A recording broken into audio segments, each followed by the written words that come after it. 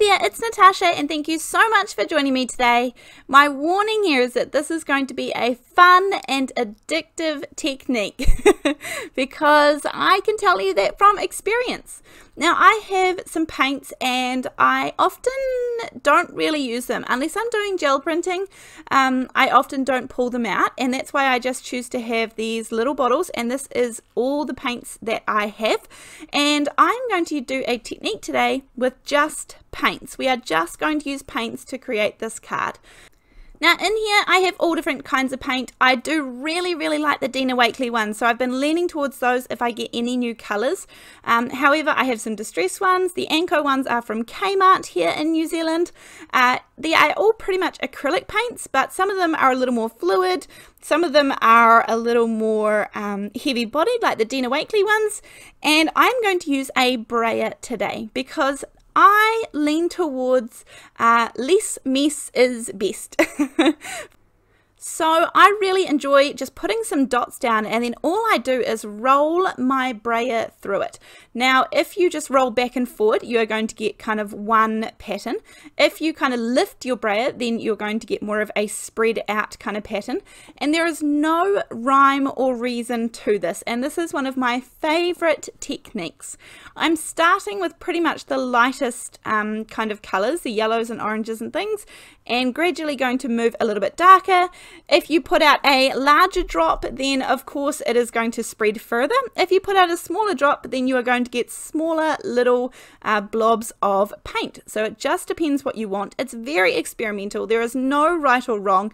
This is a fun technique. I did a lot of these sheets, and then I came back the next day and the next night to just keep going because I was just simply having fun. So that's what it's about for me, and although I did enjoy creating these sheets, I do need to be able to use them rather than just kind of look at them. And I did pop one in a little frame on my wall because it makes me happy to look at it. It's a little frame that I change out often, but otherwise I do need to create cards and things, so I do that too. Now because we are using such thin layers of paint, I'm able to layer up blues on top of oranges and yellows. Now usually that would kind of make mud if you put blues on top of oranges. However, because we have such a thin layer that we are using of these and we're spreading them out really thin, then they layer up nicely. But you just have to experiment with whichever inks or paints or whatever the material is that you're choosing to kind of squish through your brayer. Yeah, just experiment, and if you are having trouble with it muddying, then perhaps you need to give a little bit of a dry in between some of the layers. Yeah, just have fun and try it out. But I know this looks kind of crazy at the moment. To me, it looks like a really bright, gorgeous coloured mess. And I have chosen a stencil and then some of the purple that I used on the background as well. Then I'm just going to take a little sponge dauber and sponge through some stencils, just here, there and everywhere. Still sticking with the paint, but going to use some stencils as well. And I'm not introducing any new colours, although there are many colours in this already. And of course I can introduce some neutrals like whites and things as well. So just popping it everywhere. I'm going to cut these up. These are 8.5 by 11 inches at the moment, and of course this is just a full sheet of paper, and I just like doing this because then I can make multiples of cards really easily. Now I have this is called the Mini Random Stars. I think this is a Crafter's Workshop stencil, and I'm just going to stencil on some stars in white paint. Of course you could use ink, absolutely. You could also try this technique using re-inkers if that's what you had. I mean, as I said, try whatever you have and see how it goes. But for me, it's just really nice because there is so little mess involved here, and it feels like there's really not a lot gone to waste either. Now I have some Lunar paste. This is my favorite because it is the best gold for watering down to do splatters. It stays really bright in gold. And then I'm going to do a little bit through here with the stars. And then I actually end up adding a little bit more too. It has beautiful shine to it once it dries, and it is really easy to work with. Even though it's a paste, I tend to often water it down, as I said, for splatters, and adding it on through stencils and things like this. So lots of different ways that you are able to use it, other than just using it with a palette knife through a stencil or something like that. So I'm just adding it randomly in all different places. As I said, I'm going to cut this down, so I'm not you know, I don't have something in mind at the moment that I'm aiming for. But once this dries, it'll be really nice and shiny too. And then here are some of the others I made. I honestly just kept going, but I just thought I would show you a few so it's not quite so overwhelming. But yeah, lots of different colors. You can see in the middle one, I layered up purples and yellows and things together. Again, that would usually make mud. But because we have used such a thin layer, it just means that they are not going to. Now this is the Downtown Alphabet dies. These are really big and large, and I'm going to show you how I turn these backgrounds that I've kind of created into a card. This is going to be a really quick and simple card, but just to give you some ideas. So I love this gorgeous big font, and I'm going to pick this out to spell the word awesome. So I am just going to first of all cut this down a little bit because I need it to go through my Big Shot die cutting machine, and then I'm just going to pop the letters down, and some of them, because I want them kind of in specific spots, just to kind of capture different colors, then I am going to put a little bit of low-tech tape. This is the mint tape that I'm using, just because I know that this is not going to rip my project at all, either what's left or the actual letters. Then once I have run this through, now this die is actually really cool because this creates an outline, so it actually cuts two kind of each letter. You can see if I pull them out, but I want to keep them whole at the moment because I'm going to pop them in this way. They're a little bit more bold this way, and that's how I want to keep them. Now this is one of my favorite colors by Dina Wakley. This is the Night Acrylic Paint, and this is very, very dark, and it's actually a really dark navy, but yeah, somewhere in between black and a navy. And I kind of like it because it's not quite as stark as a black, but I like it that it's a really nice dark background. Now of course you could just use colored paper, you could use inks, anything that you have, but because I had the paints out and I'm making this out of paint today, then I thought that I would use the night as my background. Again, I can just spray it on, it's very little mess for me, and I'm just going to use my heat gun to dry it because I am going ahead with the project now. Now I did just have a scrap piece of paper, so I'll cut this down just a little bit and keep the scraps for another project, but for this one I actually decided to do another slimline card, which there might be 2 this month, which is impressive for me because they're not usually what I lean towards. Now I have some low-tech tape taped upwards here, so the sticky side is taped up, and that way I can line up all my dies. I'm using that line on my work surface there to line everything up, and of course this needs to be backwards so that when I turn it over and flick it around, it'll be the right way around. I'm missing the E at the end because I've already used that in the word, and it's nice and easy because it's at the end and I'm able to add it later. So all I do here is flip this around and then pop it down where I think I roughly want it to go, because we're kind of going to do a little bit of die cut inlay, I guess. You could either do inlay or just put it right behind and not cut out the initial letters like I did above. You could just have it filling in the background from behind the piece, so whatever works for you. But once I have pulled that off, as again, you saw that the tape does not rip at all, and that is so important for me.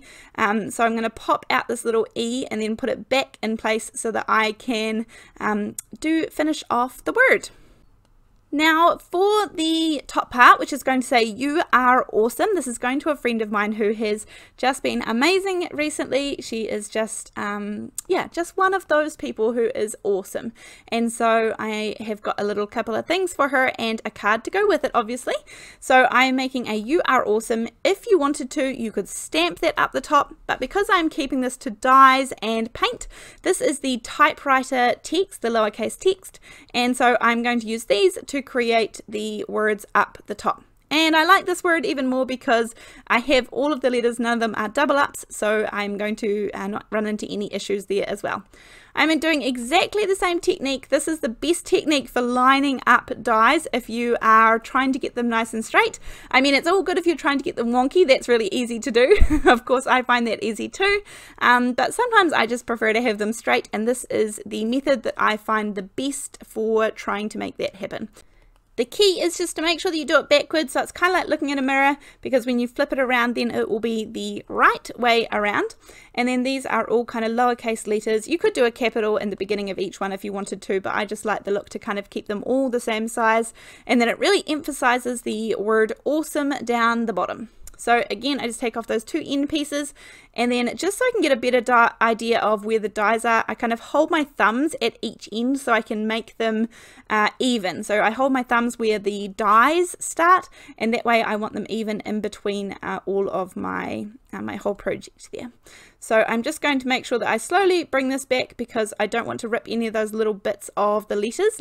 And then from here, it is pretty simple and straightforward. There's a couple of things that I always like to do to kind of just add a little bit more to our cards, but of course these are pretty much always optional.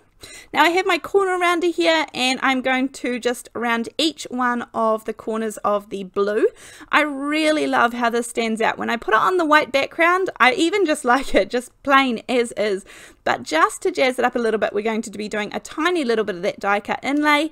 And as I said, at this point, if you didn't want to do the inlay, then you could just add it straight behind a portion, just cut out a big long rectangle and pop it behind the words, and that would stop you having to do the inlay if that's not your thing. But for this one, I pretty much had decided that that's what I would do.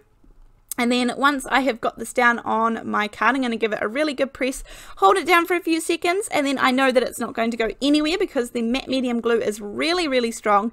And even better, if it smushes out the sides or anything, it's going to dry completely clear, not shiny, or there's no sheen to it if you kind of move it around. So it is a really good glue for that. I am going to pop in the tiny little pieces on the A and the E. I feel like that just makes the words a little more complete, the letters a little more complete looking, and that's if you can kind of remember to save them and put them in a spot where you definitely will not lose them. And then for, as I said, the word awesome, I am just going to add the glue and then pop the letters in there.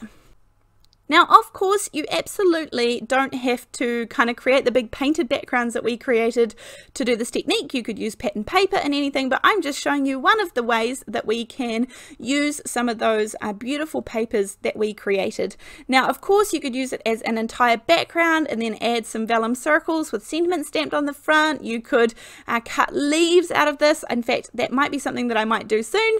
I can just see so many different uses for these, and I had so much fun creating them without a whole lot of mess, really. So yeah, I hope that you have kind of enjoyed seeing the process of them. If you end up making some of these yourself, or you have your own version, then I would love to see it, and the best place to do that is over on our Facebook group. The Facebook group is called Come Crafting with Natasha, and I will leave a link to that down in the description box below, or otherwise you can just search for it on Facebook. Make sure that you answer the couple of questions so that we know you're not just bots trying to get into our group, and that we are actual beautiful humans. I have links to all of the products used in the description box below. I also have a snail mail address if you would like to send me a card that you have created. I absolutely love and appreciate getting those in the mail. That is always a highlight for my week. So everything is down there, all of the information that you need if you are looking for something. But I hope you enjoyed this really pretty clean and simple card today and creating these backgrounds with me. Thanks so much, and I'll see you next time. Bye!